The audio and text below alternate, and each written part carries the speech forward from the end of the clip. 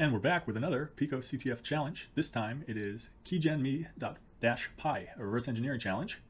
Description, it just gives a link to download, and there are no hints, and people seem to really be struggling. 34% managed to do it successfully, but people really liked it.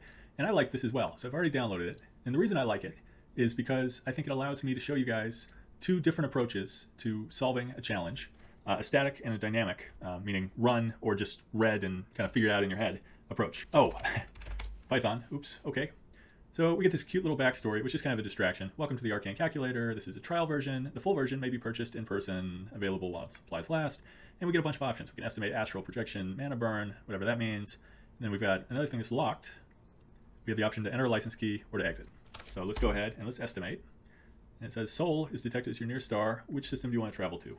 I don't really know any systems. So Alpha Centauri, maybe. Star not found. And we're given the same options. Let's try option B. You must buy the full version of the software to use the feature. About option C, let's try to put in a license key. Please work. Key is not valid. Check your data entry. So let's exit the calculator. And let's take a look at the code that we have.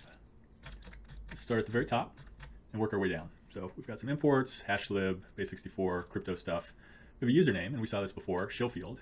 I guess that's our name. And then we have a key that we see here. Key part static. So the part that is unchanging is right here. And we have a dynamic portion. This is different than the dynamic and static I was talking about, by the way.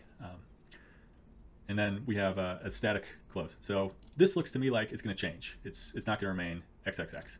But let's grab what we have, and let's create a file, and we'll call it license. And we'll put in what we're finding so far. Perfect. And then as we read down, we see what looks like a list of stars. So I guess I was wrong. I didn't capitalize Alpha Centauri, so it didn't work for me. So maybe we'll retry that. We have a method intro trial, which that was the banner we saw. We have a menu trial, which is our different options, and seems to take a choice. And then we validate the choice. So right now I'm just reading through the code. I'm not running it, and this is static analysis. And we can see we have A through D as potential options. Those are the valid options. And invalid is anything else. Okay, fair enough. Based on our choice, then we either estimate the burn, we do this locked estimate, enter license. So I think what we're probably interested in is the entering of the license. That seems to be important. So let's take a look at that. So enter license, we again take input and we put it into the user key. And then we seem to check it. We have this check key function. And it takes our input. And it also takes this guy that you can see is showfield as a byte, which if you didn't have a nice IDE, you could scroll up and you could see it right there.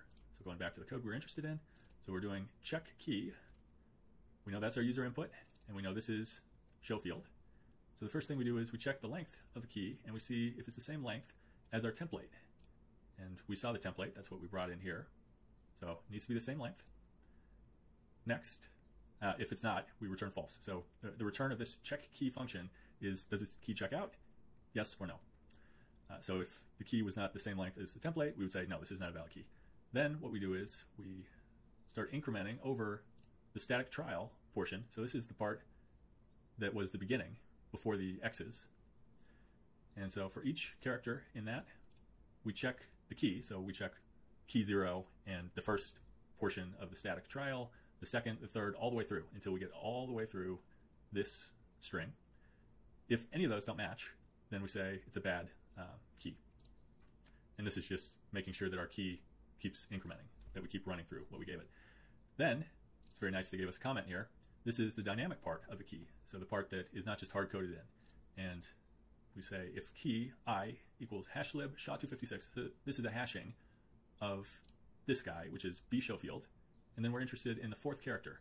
So let's run this in Python just so I can show you how this, oops, down here, do a clear, make some space, and we'll run in Python just to understand exactly how this hashing works. I keep doing that. Sorry about that. So we're going to import hashlib, and so I know we need hashlib. And when I look at up above, oops, that wasn't what I wanted. When I look up above, I see we're importing hashlib. So what I'm doing is I'm just doing a simple trial here where I'm going to figure out what this code is, and I'm going to run it in a Python shell. So we're going to take hashlib SHA-256, We know we need this to be show field. I'll grab that in a second. And we want to call hex digest. All right, so let's go get b show field, which we know is near the top.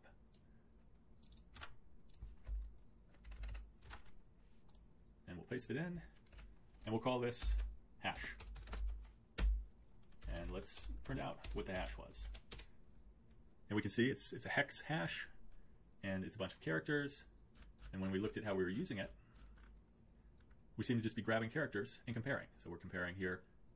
We've got the chunk of code we just ran, right, which you can see highlighted in each spot.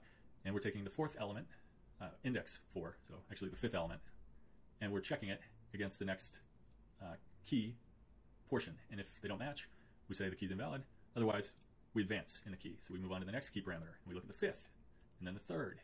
Okay, cool. So if we wanted to figure out what this is, we might do something like hash. We're trying to figure out what the x's are, that xxx portion, hash 4 plus hash 5 plus hash 3, 6, 2. Unfortunately, there's no faster way to do this, at least that I know of. Hash 2 plus hash 718. Hash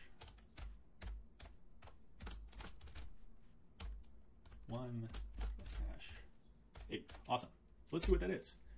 That is this string, which let's grab and dump in our license. And let's see if that fits. So I'm going to just copy a new line, and I'm going to replace the xxx portion with that and see if it's the right length. And it seems to be. Cool. So let's try rerunning our keygen trial. And let's use option C to enter our license key. And we're going to say it's this guy. And let's see what happens. And you can see exiting trial version, full version written to Keygenme. So cool, it decrypted it, and we're no longer working with the trial version, so this must be our flag. Let's check it out. And I'm probably going to lose a lot of people now, but I want to show you a really cool way of doing this that's much easier than what we just did. So rather than going through all this hassle of reading it and trying to understand, let's instead just run this in an IDE. And we know where we're interested. So this is called dynamic analysis, and it means running the actual code. So we know here we have the option to make a choice. So let's put a breakpoint right here, and we're going to hit F5 to run it. And we should break at this line once we enter our option. So we're going to enter the license key. And you can see execution is halted here, and we can look, and we can see the whole state of the system. Over here we just have a choice. Let's step through. We want to enter the license, so we're going to step into that function, and now we're going to be prompted again. So let's step over. I'm going to enter something close, but not quite. I'm going to say that I had just seen that XXX thing at the top. Okay, we strip it, and then we're going to check the key. So the first thing we're going to check is if these match, the lengths match. So let's go ahead, and we'll just check in our interactive session. And we see it's false. They don't match. Why is it false? Let's see. That is bizarre. That should be the same size. I don't really believe it. Yeah. Oh, it does not equal. Sorry, I had the logic the wrong way. I thought this was supposed to be equals, and then we fall in. This is not equal.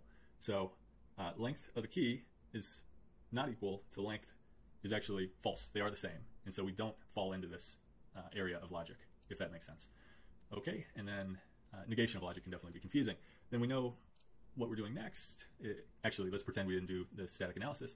So we're looping over this guy. We've got a P, and we have key 0, which is also a P.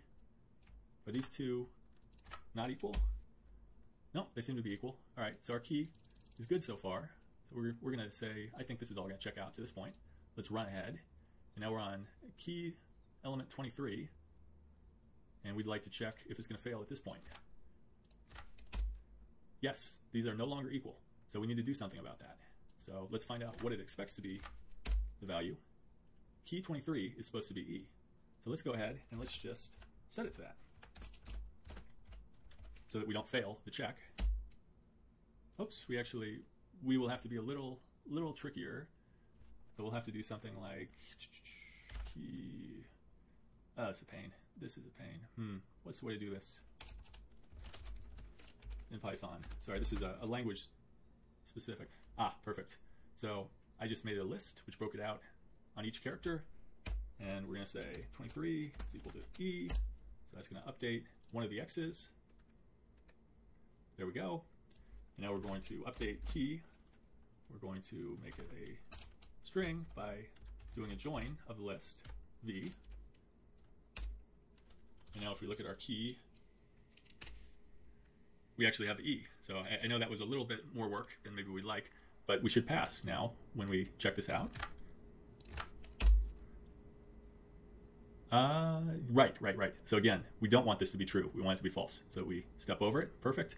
Yeah, and then you continue right down the line, and you would probably do it all at once. But I just want you to see how you can have this interactive session that you work with. And it's very cool because sometimes you'll have things that are far too complex really for you to do in your head or on paper or anything like that. So what you'd much rather do is you just like to look at the program in actual execution, and it may be doing 30 things. You just find the thing that's relevant to you. So for example, the check key function, you set a breakpoint at the top, and then let's set it there.